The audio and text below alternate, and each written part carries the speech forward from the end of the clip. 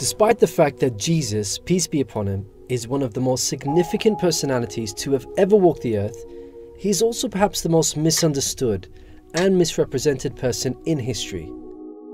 Just who is Jesus? What is his nature? God? Man? Both? This video will examine some reasons from the Bible why Jesus cannot be God. The doctrine of the Trinity defines God as one being, who exists eternally as three distinct persons: the Father, the Son, the Holy Spirit. Each person is said to be fully God, yet Trinitarians believe they are not three gods, but one God. A key element of the Trinity is the Incarnation. This teaches that the second person of the Trinity, God the Son, took on human flesh in the bodily form of Jesus. Thus, when Mary gave birth to Jesus, God entered into the creation as a human being. However, such beliefs contradict what the Bible teaches about God's nature. Your throne is established from of old. You are from everlasting. Every good and perfect gift is from above, coming down from the Father of the heavenly lights, who does not change like shifting shadows. The Bible defines God's nature as eternal and unchanging. Indeed, God cannot change because he transcends time. So the claim that God became flesh is a contradiction. Such beliefs also call into question God's perfection. Since God is the pinnacle of perfection, there is no need for him to become anything. If something needs to be added to his nature, such as humanity or anything else for that matter, then doesn't that mean he lacked something before? Which state is considered more godly, the pre-incarnation God or post-incarnation God? You can see that the doctrine of the Incarnation puts Trinitarians in a blasphemous predicament. Trinitarians try to get around this problem by arguing that when God became a man, a human nature was merely added to God's existing divine nature. Since the two natures did not mix, the divine nature did not change at all, and so God remained the same. Can this be considered valid reasoning? Well, if God added a new nature to himself, then that is a change in state. Was God always a man? He was not. Did he become a man? According to Trinitarians, he did. So to claim that God did not change is nothing more than philosophical wordplay.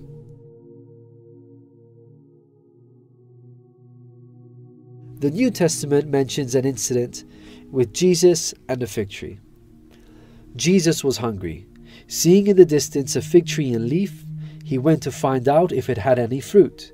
When he reached it, he found nothing but leaves, because it was not the season for figs. Then he said to the tree, "May no one ever eat fruit from you again."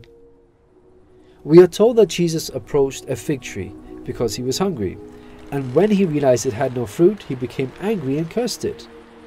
Now, such an incident makes no sense in light of the Trinitarian claim that Jesus is fully God. God is all-knowing. So if Jesus really is God, then that would make him the creator of fig trees, in which case, how could he have been ignorant of the fact that it was not the season for figs? If Trinitarians want to argue that it was the limited human nature that made this mistake, then why did the divine nature act on the mistake of the human nature? Is this a case of the human nature overriding the divine nature? Is such a thing possible? Moreover, why would God curse the fig tree for producing fruit in certain seasons, something he himself willed it to do? If Jesus is God, then wouldn't it have been more befitting of him to command the tree to bear fruit? Why ruin a perfectly good tree? Come fig season, this tree would have had fruit and others could have eaten from it.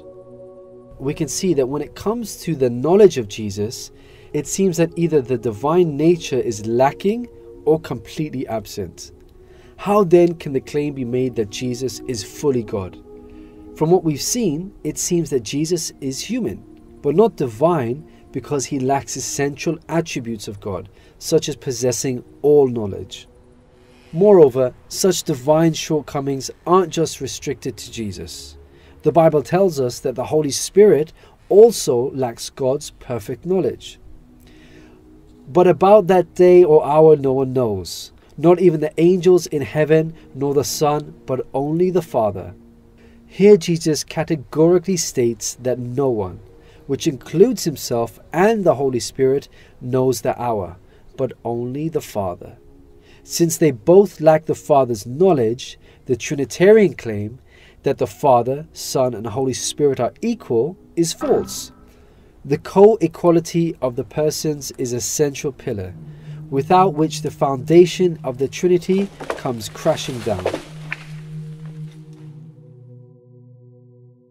There is an interesting incident according to the New Testament, where a Jewish teacher of the law approaches Jesus and asks him which of the commandments is the most important.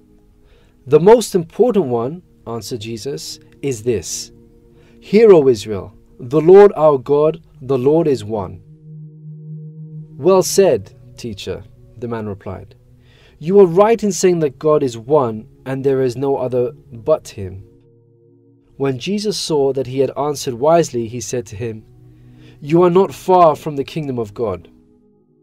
This incident was the perfect opportunity for Jesus to correct Jewish misconceptions about God's nature and give a Trinitarian understanding.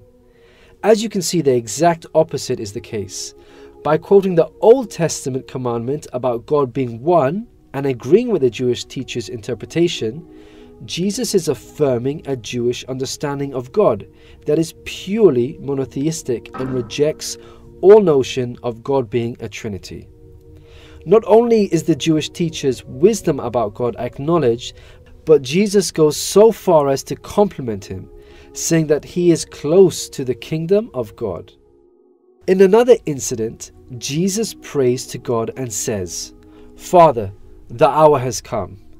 Now this is eternal life, that they know you, the only true God, and Jesus Christ, whom you have sent. Notice that Jesus identifies the Father as the only true God to the exclusion of himself, the Son. Now, if Jesus really is part of a Trinity, then he would have said the Father, the Son, and the Holy Spirit are the only true God. From these examples, it's clear that Jesus followed in the footsteps of the prophets of the Old Testament, such as Abraham and Moses. Does it make sense that God would send countless prophets over a span of thousands of years with a consistent message of pure monotheism, only to all of a sudden reveal that he is a Trinity, a radically different message which contradicts his previous prophets' teachings?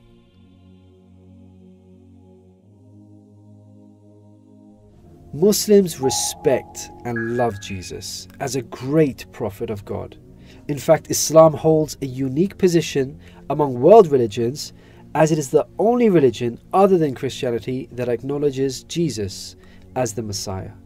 You may be surprised to know that Jesus is mentioned more times by name in the Quran than Muhammad, peace be upon them both, and that Mary, the mother of Jesus, even has a chapter of the Quran named after her. God, out of his mercy for mankind, resolved all of the confusion surrounding Jesus by revealing the Quran. The Quran puts forward a clear picture of both God and Jesus that is easy to understand. People of the book, Jews and Christians, do not go to excess in your religion, and do not say anything about God except the truth.